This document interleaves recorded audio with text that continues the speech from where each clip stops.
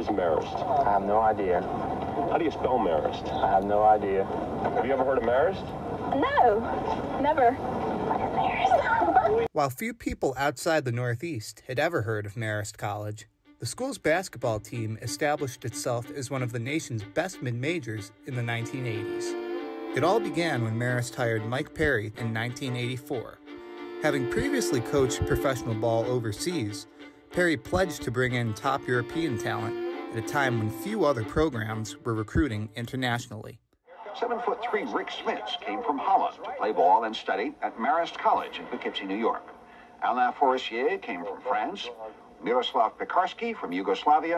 But Perry never coached a game in Poughkeepsie.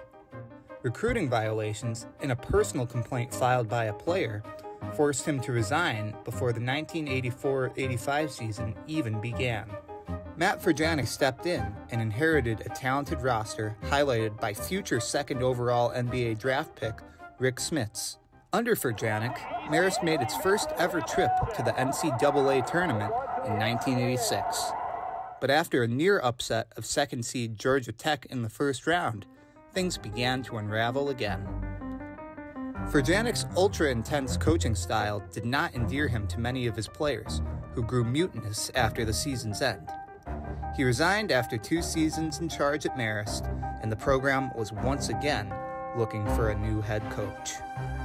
Dave McGarity became the program's 3rd head coach in 2 years. Though he would ultimately bring stability, McGarity walked right into the fire.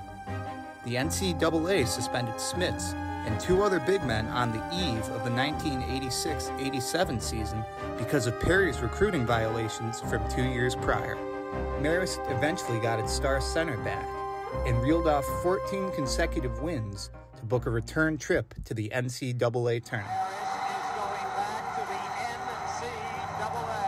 For the 2nd straight season, the Red Foxes lost in the first round, this time getting blown out by a talented Pittsburgh team, a bitter pill to swallow.